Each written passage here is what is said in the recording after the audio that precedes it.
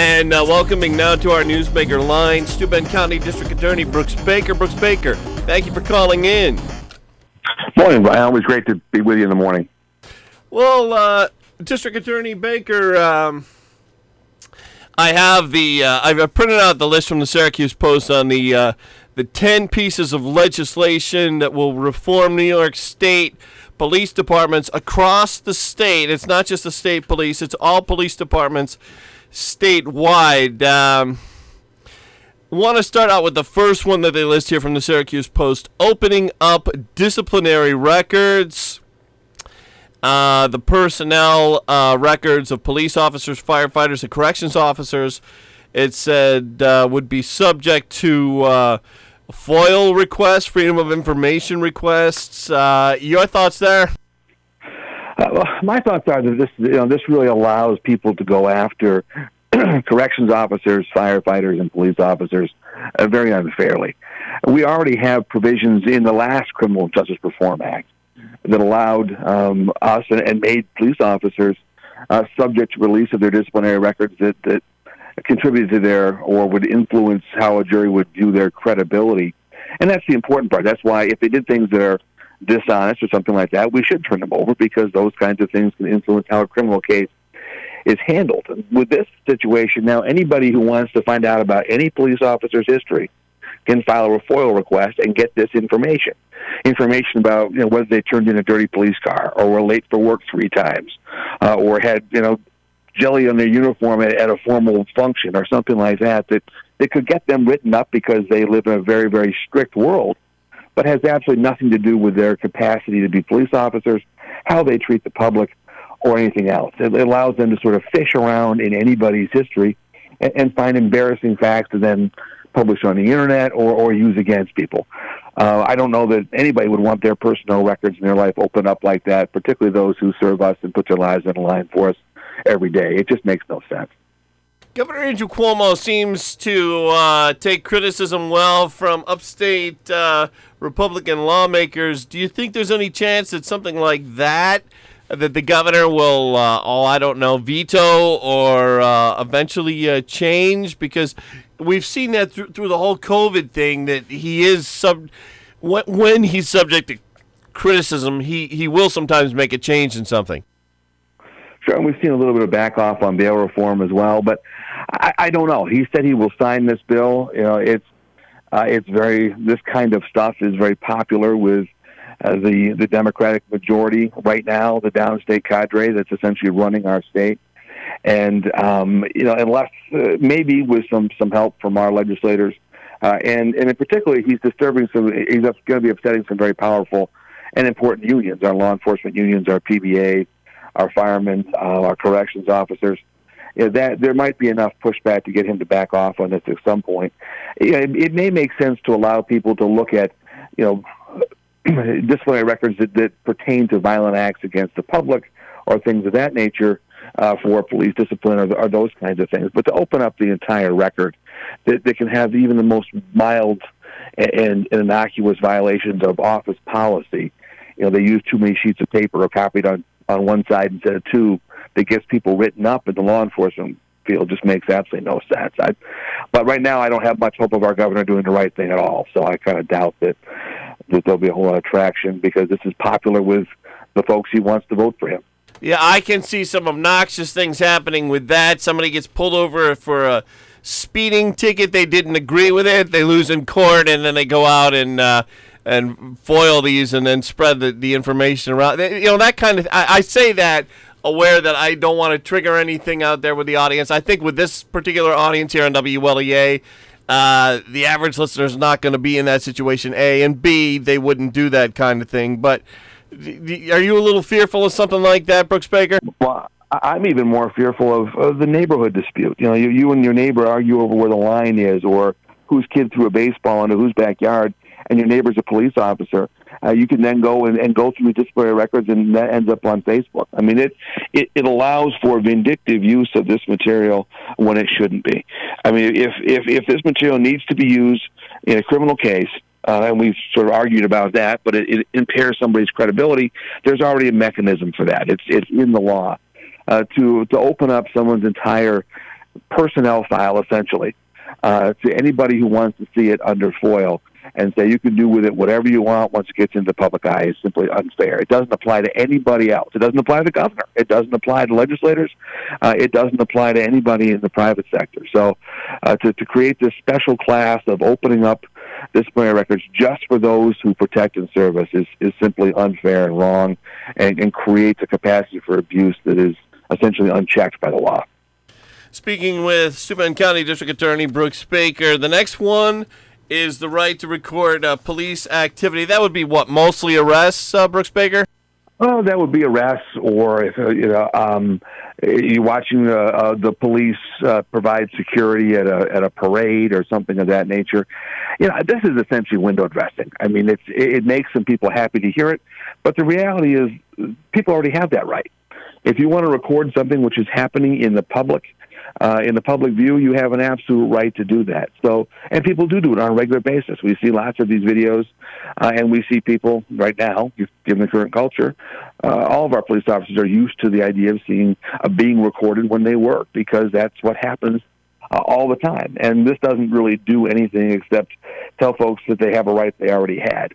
The limitation here in the law is the same as the current limitation in the law. You cannot, even if you're recording and you've got your right to record, you cannot interfere with a police officer's arrest and or his lawful duties. Those are crimes.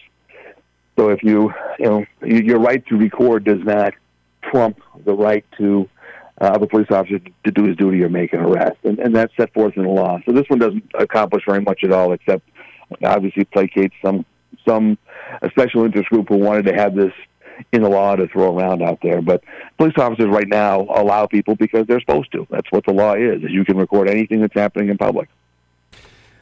This next one is the Eric Garner Anti-Chokehold Act, prohibiting the use of chokeholds and establishing the crime of aggravated strangulation as a Class C felony. Your take on this one? Well, my take on this one is it's extremely dangerous because of the collection of things it does here. For the most part, current law enforcement training does not involve the use of chokeholds. I mean, they are trained in self-defense and to use certain mechanisms in self-defense when they are attacked, but the chokehold process is something that's being sort of trained out of law enforcement and has been over the past several years based upon some things that have happened and modernization of techniques for subduing people. So, chokeholds are being done away with. However, we sort of forget when in the bright lights of an Albany press room, the police officers often end up fighting for their lives, particularly here in Steuben County, on a dark road half an hour from help. And if during that process, a chokehold gets employed because that's the only way to avoid death or serious physical injury, to put this kind of a bill forward that doesn't require intent to injure, that doesn't require anything except being a police officer, causing an injury, and the relatively low threshold for strangulation, which means any interference with someone's ability to breathe, and make it a Class C violent felony, which could put somebody in jail for up to 15 years because they employed a hold in an effort to save their lives and protect the public, is dangerous. It absolutely is insane. It puts officers in a position where they have a choice between protecting the public and saving their own life in these situations when this kind of a hold would be used, and going to prison for a very long time and committing a crime. It really doesn't make any sense whatsoever. Right now, police officers always remain subject to the penal law. That's the reality. Is they have no rights and privileges beyond the use of reasonable physical force in an arrest. So if a police officer goes too far in the arrest process, he can and would be charged with a crime of assault. And there's plenty of provisions in the penal law to take care of that, and they are used when officers step over the line and do the wrong thing for the wrong reason. But to create a situation where there's almost instant liability and apply it to what are largely life and death situations for a police officer is just fundamentally unfair. We are treating police officers as a special class of people who have more liability, not less, and who are more apt to be charged for doing less and when they are doing it either to save their own lives or to protect the public. So this kind of a law just doesn't make any sense. The idea of prohibiting a chokehold as part of regular office policy and enforcement of the law makes sense. And I think if you ask, our sheriff or most of our police chiefs, this is being trained out of police across the board. The only time it comes into effect is when it's a life or death or you or me situation, and police officers are doing what they can to survive and or protect the public, and to have them facing a Class C violent felony, they could put them in prison for a very long time, and that part of the math in their head is they're trying to protect us. It makes no sense. We're speaking with Steuben County District Attorney Brooks Baker, and we're going over an article from the Syracuse Post about the 10 legislative actions that the state legislature is taking, and it says here that they passed these in 3 days this past week. I'm not sure if the governor signed these yet. I haven't seen anything on that yet. Next one is called the Police Statistics and Transparency Act, that will require courts to compile and publish racial and other demographic data of all low-level offenses, including misdemeanors and violations. Your thoughts there, Brooks Baker? Knowing more is always better. Information is never a bad thing. So to have somebody collect this information, I think, quite frankly, it would, if people actually pay attention to it, it could be very, very educational, because a lot of the claims that are being made out right now about racial profiling and about unfair activity by police officers across the board are not borne out by the national crime statistics we're seeing. Things published by the Washington Post, who is, I think, the largest repository and most famous for publishing these things, don't bear out a lot of the claims about law officers being across the board racially profiling or systematic racism or any of those claims that are being made. I mean, bad things happen. I'm not going to run away from that fact. But the reality is this systematic program, which is being espoused by a bunch of folks, who are currently in power in Albany and other places, is absolutely inconsistent with the realities that we're seeing in national statistics. So if we keep these numbers, I think, quite frankly, that could be a good thing. The more we know, the more we will see, and I think the more people will see that our police officers are doing what they are supposed to do, and that they aren't targeting anybody. And quite frankly, if they find out that from these numbers an agency is targeting, or there are officers who are targeting, then they shouldn't be police officers and they'll be removed. So again, information and more information is never a bad thing. Now, how well it'll be kept, what it'll be used for, and what the classifications are, that's another issue. Oftentimes the answer you get depends upon the question you ask. And my hope is that whoever keeps these statistics, and I think it's supposed to be the Office of Court Administration, will do so in a fair and impartial manner, and will be asking the right questions. We're speaking with Steuben County District Attorney Brooks Baker. Next one is, it says, stemming 911 calls based on race. It says it establishes, this is kind of legalese here, so we'll need Brooks Baker's legal brains here on this one, legal knowledge on this one, I should say. This establishes a private right of action for a member of a protected class when another person summons a police officer or peace officer on them without reason to suspect a crime or threat existed, and I think what they mean is when the threat not exist. Correct, and I think this is not a criminal statute. This creates a civil cause of action. So someone could sue someone else for money if they breach that statute. That's what this means. Now, I think this sort of responds to that Central Park situation where the bird watcher with a Harvard degree was out, and a woman had her dog on. He was a black man, and a white woman had her dog off her leash, and he was taking issue with her, and she called the police and said she was being threatened by a black man, and she was not. And that there was a lot of uproar. He had to deal with the police, and it wasn't the right thing. I mean, she made a choice to use race for the wrong reason. And I think this is in response to that.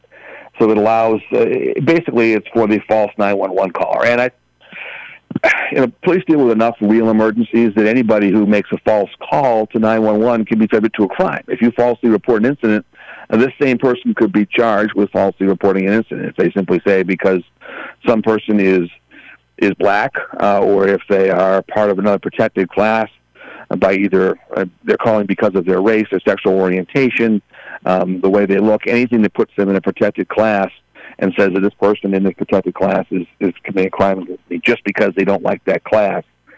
One, it's false reporting. It's a crime, and it's wrong.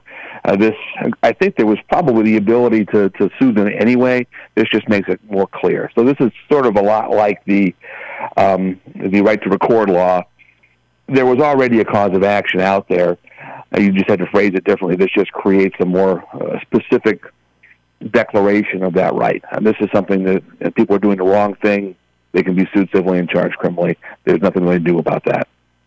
We're going to take a quick break, and when we come back, we'll finish up on Brooks Baker reviewing these new laws that are being signed likely today or tomorrow by Governor Andrew Cuomo. Stay with us. Selecting a nursing home for a loved one isn't easy until you've discovered Hornell Gardens Nursing and Rehabilitation. Hornell Gardens delivers the highest level of care, compassion, and commitment with amenities and activities that will enrich body, mind, and spirit. It's a place that's close to home. Stop in for a tour of Hornell Gardens, located at 434 Monroe Avenue in Hornell, or to learn more, call 585-222-CARE or visit hurlbutcare.com. Courts Auto Collision. Hi, Bill. Never seen an insurance job we both can't make money on yet. Bill? And yes, I still have a free loaner car. Bill, I just called to... Courts Auto Collision, Route 36, south of Canisteel, 698-9900. Online at McCourtsCollision.com. Bill, for the first time in my life, you have left me speechless. I am Bill McCourt. Wow. Back with Steuben County District Attorney Brooks Baker. I'm going to skip ahead. I will get back to a couple of other ones, but I'm skipping ahead in the list here of these new laws being passed this week. Creating a special office of investigation for police-related deaths. That one is disturbing. There was already an executive order governing this that said that if there was any death of an unarmed citizen at the hands of the police, that the Attorney General has special authority to handle that case and takes it away. So, for the cases involving an unarmed person, that has always been dealt with by the Attorney General's office. And this doesn't do anything with those cases, and those are the most disturbing cases. Now, what this does is it takes the authority away from district attorneys across the state to handle those cases where there's armed conflict between a police officer and someone else. And that's, one, constitutionally, that was traditionally a role for the district attorney to make, present a case to a grand jury and decide whether, and let the grand jury decide and go forward with these situations. The idea that this will now be turned over to some special person in Albany who will have, whatever political agenda is popular that day and whatever political goals to go forward, and put police officers' lives in that context and in sort of subject to the political whims of the day is very scary. That's not. It treats them differently than other citizens, and it puts them at a level of risk in those most dangerous situations. There's always that doubt in the back of their mind. Okay, if I do this to protect myself or someone or another citizen and take whatever steps there are to use lethal force, am I going to get charged by somebody who's not from my community, who doesn't know what happened, and may have a political agenda that says they want X number of scalps on the wall to move up to the next office? That you hate to be that skeptical about what happens in Albany, but given what's happened in recent years, I think that worry should be there for all police officers. There was a commission. The Attorney General does take these cases at the governor's direction. If it's an unarmed person, and those are the cases we worry most about, that's the Floyd case. That's all of these cases that make the papers where an unarmed person dies during a police interaction. Those cases were handled by the Attorney General office. There are very, very few of those cases every year. There are also precious few cases where someone is killed in an armed conflict, but those cases have been handled by district attorneys until now. Again, there's just the fact that these politically charged and difficult situations will be made by a political appointee, not someone elected by the people, is very scary. There's another office they want to create, a misconduct investigative office. Would this be something out of Albany, District Attorney Brooks Baker, or would this be a new committee set up everywhere to monitor police? No, this is another Albany creature. I believe from what I've read, it'll be housed in the Attorney General's office. And it again, this is another very disturbing thing where police officers are being treated differently. The penal law applies to police officers. If they break the law, they are charged and they are held accountable. This creates a situation where, again, another entity out of Albany with political appointees, not those chosen by the people to make choices about what should happen in criminal cases, overlook police officers, and they get a different level of scrutiny than anybody else. It's sort of a special collection of law enforcement, a special system for police officers, and that's simply not fair. And again, it's one that is so subject to the political, winds in Albany at a given time. Who wants to see what happened? What happens? What message do they want to send to people downstate? What message do they want to send to people upstate? It may have absolutely nothing to do with what police officers actually do. It empowers every defendant who is charged to make an accusation, be it true or false, and subject a police officer to an investigation for their conduct. That's simply wrong. That's when a police officer does the wrong thing and a complaint is made, it's investigated. And I can tell you those investigations are some of the most intense that we are ever involved with. They are the most thorough we are ever involved with.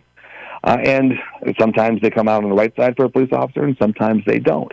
But in this situation, it empowers the person who was accused of a crime or has any issue at all with a police officer, doesn't like the way they handled a crime, to go out and make this accusation to this collection of folks in Albany, again, who want to get X number of scalps on the wall so they can move up to the next office. And it puts police officers in a situation where there's a special system with less protections for them than there is for anybody else. And that's just, again, it's the wrong thing to do. It's the wrong message to send. It's part of this whole Albany culture that started with criminal justice reform that's empowering defendants and handcuffing police officers and making our community less safe. Down to the last minute and a half here with Brooks Baker. The last one I think we'll have time for is reporting police involved shootings within 6 hours. Do you think that's reasonable or unreasonable? Your thoughts there, Brooks Baker? That's reasonable. I cannot. It's hard to believe that there would ever be a police-involved shooting that isn't reported in 6 hours.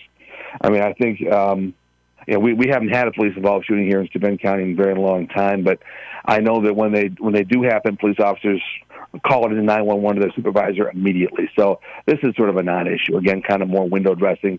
Nobody doesn't report a police-involved shooting.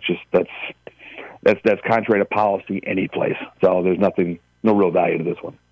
And we're down to less than 60 seconds now, requiring New York State Police state troopers to wear body cameras. Your thoughts on that one? Quite frankly, I think it's great. I mean, our local agencies are picking them up. The Sheriff's Department has them. I know the Hornell PD is looking at them. Corning PD has them.